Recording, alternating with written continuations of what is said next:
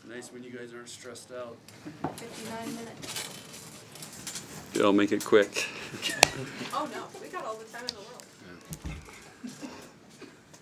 I world. thought the Huskers came out and played great tonight. The crowd was really electric tonight, and I think when we made a couple of those defensive plays in the crowd, Harper ran in the scorers table. I just think it just went through the roof, and we just feel the energy, and I just thought our team just came out attacking and attacked all 3 games and really wore them down, in game 3, and so it's a great effort on our side, and we'll take it. Merritt and Andy said it felt, as dominant on the floor as it looked. I mean, did the team feel pretty confident throughout the match from what you saw? I mean, we've been really working hard on the mindset. It's just next point, win the next point, and I think they just stayed really focused on that. And we got that bad run in game 2, and they were able to come back. And actually, we came back, got it close, and then got a point ahead. And I think that was a huge momentum shift to win that game. I think we had a ton of confidence after that, because that game got away from us with Ruben served. It was really tough, and she just made a big run on us. So, and then she really didn't hurt us the rest of the night. So, again, like I said, it's great next point mentality by our team tonight. Can you remember many instances where you give up an 8-0 run and still win the set? No. Is that what it was? An 8-0 run? Are you kidding me? Yeah. Do you feel like you learn a lot more from your team when they bounce back from an 8-0 run like that? I didn't realize it was 8-0. I mean, when you're sitting there, you just please side out. I didn't realize that, but we had a little lead. We start that. So, but again, I think that's credit to them. It didn't tank them. They didn't start getting frustrated. They just stayed with it point by point, and we made adjustments on her. And like I said, I don't think she had another point. Maybe I don't think she scored another point the rest of the match after that. Maybe one, but again, that's credit to our team. Do you feel like your serving really made them a little more outside hitter dependent early on, especially? Yeah, we were.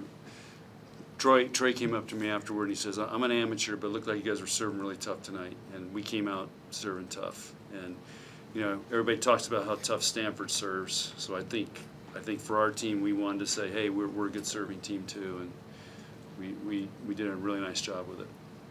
I think got them on their heels a little bit, and but they got some really nice players that are very talented.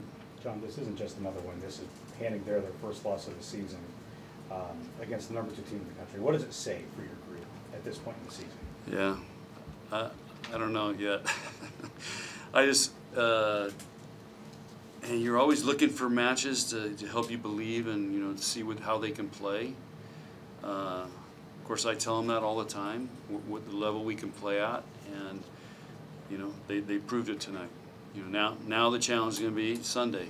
How are we going to handle that? It's going to be a morning match on the road, and they're going to have a big crowd there. So we're going to flip it. So this will be another great test for us. But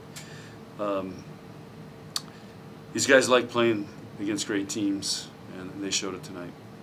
You mentioned that crowd that you're going to have to deal with, and it's going to be a ferocious one, as you had said earlier this week. What's it like coaching when you have the crowd not for you like it is at the bottom? Yeah, we have to rely on each other. So it'll be a great opportunity for us to we just got to look at each other and block it all out. And and it's going to be a great prep for the Big Ten, because we're going to have probably every place we go is going to be sold out in the Big Ten. So this will be a great preparation for us. And at SMU we didn't handle it very well, so we get another shot. How did you felt about your defense before tonight, and how did you feel about your defense tonight? I thought we were really well prepared tonight. Jalen did a great job, and I thought we executed our game plan really, really well. How did you felt about your defense before tonight this year? I've been telling Jalen why last year at this time we were holding teams 0-52, and he says it was a tougher schedule this year. Well, he held Stanford at .100, so that is a pretty good feat. That's a really good feat, really good. Yeah.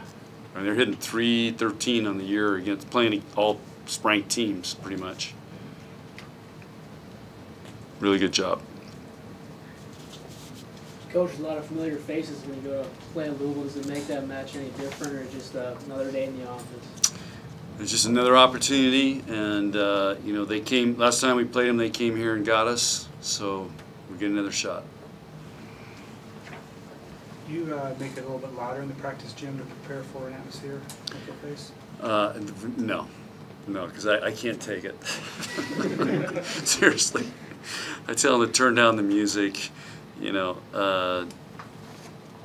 no, I can't. We're used to it. It's just the question: how do we handle? You know, we'll handle the noise. This question: how do we handle it when it's more of it's going for our opponent? But we're used to it. But no, I need peace and quiet. So we're not like football having the sound system out there, which is pretty cool. They did it. I think it's pretty cool.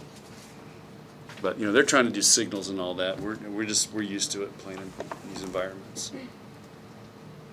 Anything else? I mean, in a game like this against a really good team, like how important is controlling the momentum for you guys? Well, it's in volleyball, momentum's everything. And so being able to hold it and keep it, and then when you lose it, get it back. That's the key. And that's what we did tonight in Game 2. We lost it and got it back, and that's why we were able to really keep it going in Game 3. What would you say you're most proud of your team's effort tonight? Our middle blockers and our effort on defense. Those are some sick plays. Those are ESPN highlight plays. So, or Heard That Sports plays. You guys can, you know, what do you do it? Instagram. I don't know. I'm into TikTok now. So they're telling me I can start making money on TikTok. Yeah. Is there one coming tonight? There's one that happened this afternoon, right after pregame. Yeah. Okay. It's so stupid, but it'll have 250,000 hits, and girls are telling me I can start making money. So I'm looking for deals. Are you going to see the horses on the TikTok? Yeah. I don't know. Those guys are crazy. I mean, how they do this stuff. So I don't know. Harper takes my phone, and I just do what I'm told and try to smile. So, but anyway. But I'm not doing one unless Merritt's there because I trust Merritt will make sure I don't get really embarrassed. All right, good. Thanks for being here, guys.